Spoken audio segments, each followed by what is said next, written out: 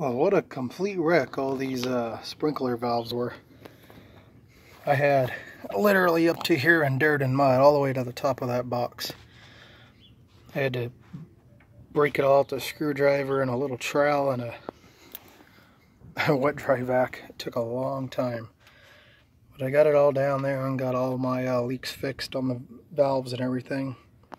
Rainbird valves, and to my surprise, they actually stock the solenoids locally. That's a good thing.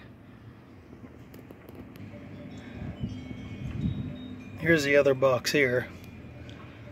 Went ahead and same thing in this, cleaned it all up and replaced the solenoid that needed to be replaced.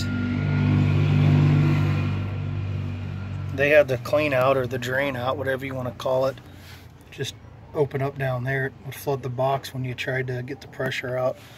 So I just added that with a 1/2-inch thread on the end so I can thread another piece of pipe or hose on it and get it out of here and, you know, do that without flooding the box.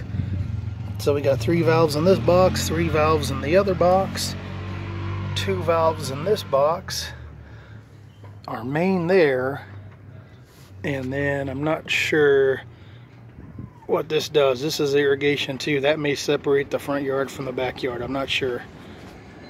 I'm still figuring out what's going on.